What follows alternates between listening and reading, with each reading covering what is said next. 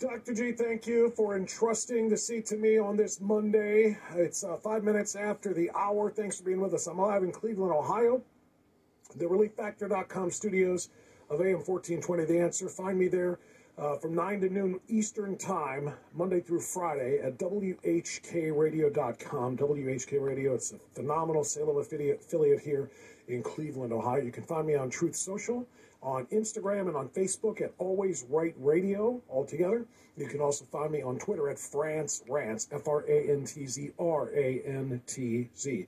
And I certainly appreciate you being with us for America First. Coming up, we're going to talk in about 15 minutes or so with Robert Spencer. Robert Spencer, if you don't know, he's the founder of JihadWatch.com. Very few people have a better understanding of what's going on in the Middle East and how it impacts us here in the United States. Very few people better than Robert Spencer.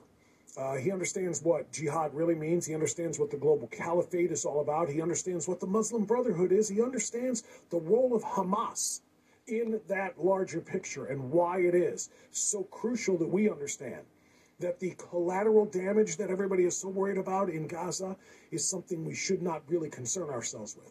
There's only two types of people in Gaza that are quote-unquote Palestinian. There are Hamas terrorists, and then there are future Hamas terrorists. At the end of the day, that is a realistic point of view. How? Why? That's so bigoted. That's so unfair. That's so judgmental. France, what are you saying? Well, if you have not seen some of the videos, the most recent person to post them on Twitter is James Woods, conservative, Hollywood star, one of the very few who are out and loud and proud about being conservative.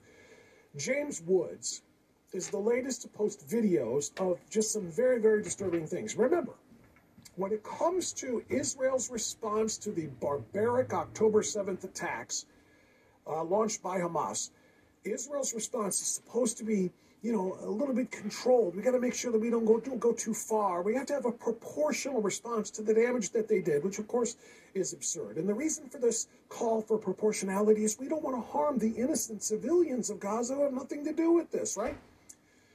These videos will turn your stomach. Videos like the one that James Woods he didn't create it, but it was just posted yesterday, show the reality of what the Palestinian civilians are. I am watching trucks being driven by Hamas members, pickup trucks, the beds of which are filled with the bodies of dead Jewish citizens, Jewish Israeli citizens, or Israeli Jews, is a better way to say it. Most of them females. They're parading them through the streets in Gaza, through the crowds. And what do you think the crowds are doing? Are they standing there with their jaws on their chests, mouths agape at the sight of such horrors and brutality? And oh my gosh, I can't believe they did this. If they were like that, I might be a little bit more sympathetic to the problem if they end up being used as human shields by Hamas. But they're not like that. What the video shows is Palestinian quote-unquote civilians jumping on the sides of those trucks as they roll by so that they can reach into the beds of the truck to punch and strike the dead bodies of the murdered Jews that Hamas just killed, desecrating them. I'm looking at them right now. They're beating one of them with a 2x4. Others are reaching in and punching with their fists the dead bodies. They're swinging clubs. The bodies are dead. This Hamas killed them.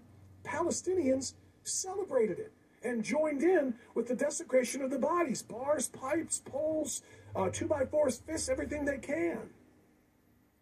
I bring this up because it must be understood. There can be no ceasefire. The only thing that can happen when it comes to this war, and it is that, and there are casualties in war, the only thing that can happen, my friends, is the opposite of ceasefire. And that would be commence fire. The opposite of ceasing something, which is to stop it, is to begin something, which is to commence with it. More fire. Not ceasefire, more fire.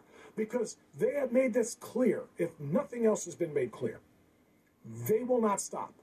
And I'm talking about Palestinians, I'm talking about Hamas, I'm talking about those that truly believe from the river to the sea, those that truly believe that the entirety of that land must be swept clean of Jews and renamed Palestine. That